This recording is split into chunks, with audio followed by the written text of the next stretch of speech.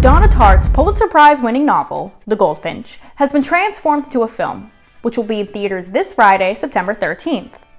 If you're unfamiliar with the novel, the story chronicles the life of Theo, a young boy who was taken in by a wealthy, Upper East Side family after his mother was killed in a bombing at the Metropolitan Museum of Art.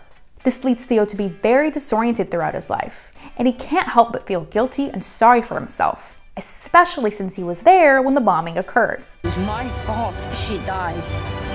These negative feelings aren't very surprising, especially since we tend to feel the same way in our own lives when a loved one is unrightfully taken away from us.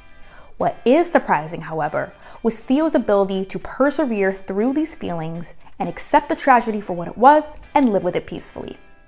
The main way that Theo does this is by letting go of the famous Dutch painting, The Goldfinch. Because although it was a great symbol of his mother, it only hindered his growth by keeping him in a constant state of confusion and depression. The tragedy was indeed a tragedy, but Theo recognized the good in it because he learned the important life lesson of letting go and moving forward. So how about you? Is there anything in your own life that you need to let go of but are having a hard time doing so? Maybe it's time to do some reframing like Theo, and instead of running away from an issue, just see the good in it and label it as positive instead of negative.